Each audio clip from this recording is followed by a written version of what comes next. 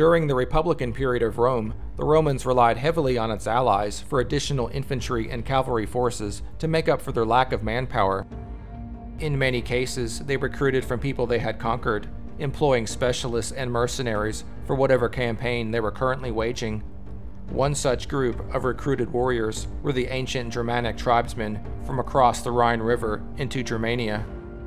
These German warriors were famed for their physique, size, and fearlessness.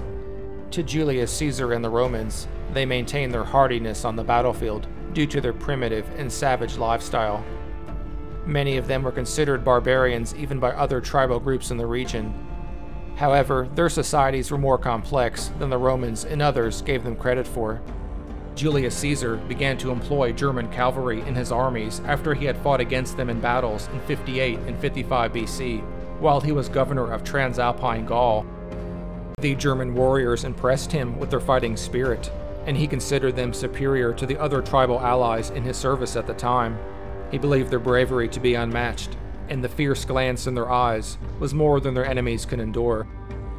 It was during Julius Caesar's conquest of Gaul, where his German mercenaries would rise to the occasion and lead him to victory. He initially had 400 of them, taken from defeated chiefs and nobles from his battles against the German tribes. Keeping them in reserve until critical moments, Julius Caesar used his German cavalry as elite shock troops to turn the tide of battle. Starting in late 53 BC, the Gauls had begun to revolt against the Roman occupation, and Caesar quickly left Italy in February 52 BC to fight against the rebelling forces. At the Battle of Noviodunum Beaterigum in 52 BC, Julius Caesar faced off against the famed Gallic resistance leader Vercingetorix of the Arverni tribe for the first time.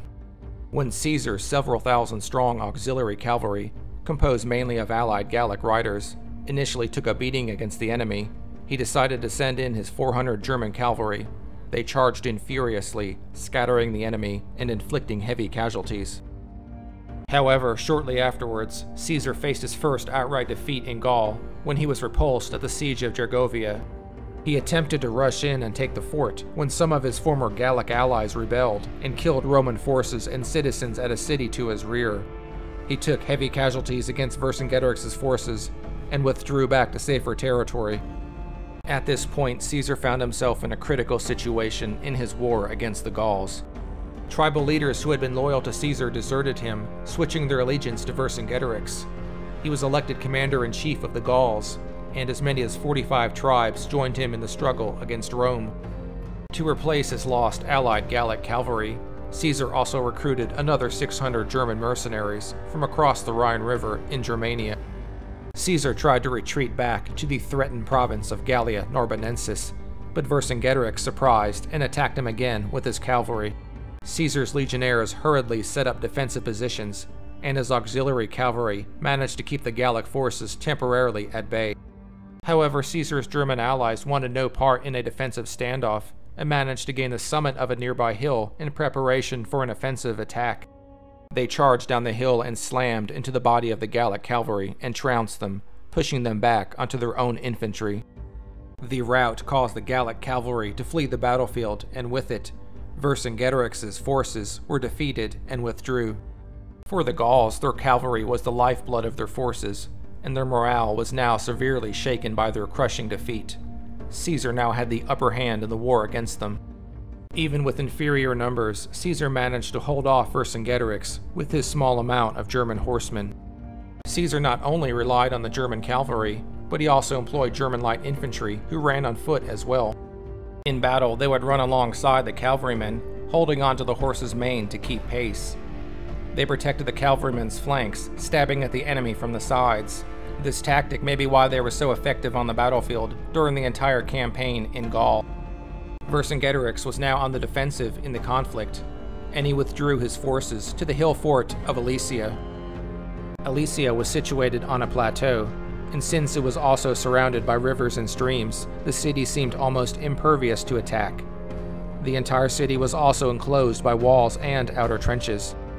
It was here where Caesar's German cavalry made their most significant contribution to his improbable victory. Caesar put his army's incredible engineering ability to use, and quickly surrounded Alesia with 2 concentric rings of towers, ditches, traps, covered pits, forts, and camps. The Roman inner ring of fortifications faced the defenders of Alesia, while an outer ring protected Caesar's forces from the anticipated Gallic relief army. In total, nearly 15 miles of walls were created around the plateau. Caesar wanted to keep Vercingetorix and his army trapped inside the city. As the Roman construction was still going on, Vercingetorix suddenly sent out up to 10,000 cavalry to attack Caesar's forces. A large battle ensued between the Gallic cavalry and Caesar's auxiliary cavalry. Caesar kept his German horsemen in reserve, as Vercingetorix's forces began to gain the upper hand in the battle between the two cavalries. Caesar then ordered the Germans to attack, and they again turned the tide of the battle, pushing the Gauls back towards the outer walls of the city. The Gauls attempted to flee back into the fortified town, but the gates of the town were shut, and many of them became trapped outside of the walls. A panic ensued as the Germans raced right behind them, running them down and killing the fleeing Gauls that didn't manage to escape back into the city. Vercingetorix's only option now was to send out his remaining cavalry to raise a relief force from their own tribes back in their homelands. With the entire city on the brink of collapse and starvation, his cavalry managed to escape past the Roman defenses before their fortified construction was entirely completed. The siege dragged on until a Gallic relief army finally arrived under Commius, the king of an allied Belgic tribe, with around 120,000 men. Caesar now faced a battle on two fronts, and was outnumbered over 3-1. The battle began soon afterwards, with Vercingetorix storming the inner lines of the Roman defenses, while Commius attacked the outward Roman line with his cavalry, archers, and lightly armed infantry. Caesar's legionnaires fought against Vercingetorix's attack, while his auxiliary cavalry attacked the Gallic relief army. The battle dragged on until almost sundown, until once again Caesar's German cavalry massed for a decisive charge. They smashed into Commius's horsemen, routed them, and ran them off the battlefield. The Gallic archers were left exposed and easily cut down by Caesar's forces. The Gauls were forced to call off the attack. The Gauls next tried to attack at nighttime, but they were pushed back by Roman siege engines. Finally, by the fourth day, Caesar attacked Commius's infantry from the front, while his German cavalry hit them from behind, scattering and utterly crushing them. The Germans pursued them from the battlefield, cutting them down as they fled. With no hope of defeating the Romans, Vercingetorix surrendered the next day, becoming Caesar's prisoner.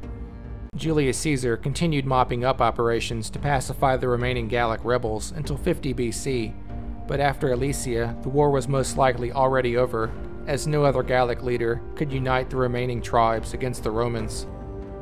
Caesar's victory in the Siege of Alesia is still considered one of the most incredible feats in military history.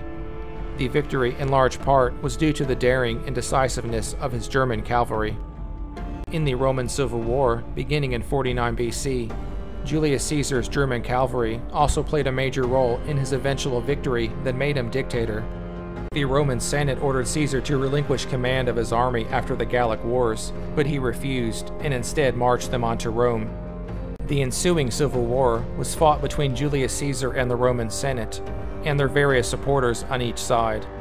The war was fought all around the Roman Republic, including Italy, Greece, Spain, and North Africa. The Germans fought on foot in Greece, and even swam across a canal in Egypt on horseback to flank the enemy forces. By 45 BC, Julius Caesar had won the war and became dictator for life. Some of his German cavalry stayed in Roman service, but many of them disbanded and went back to their tribes and homelands across the Rhine, with much loot and rewards from their time in Caesar's army. Julius Caesar was assassinated in 44 BC, and a new civil war began, with no doubt many German mercenaries again taking part in the various battles.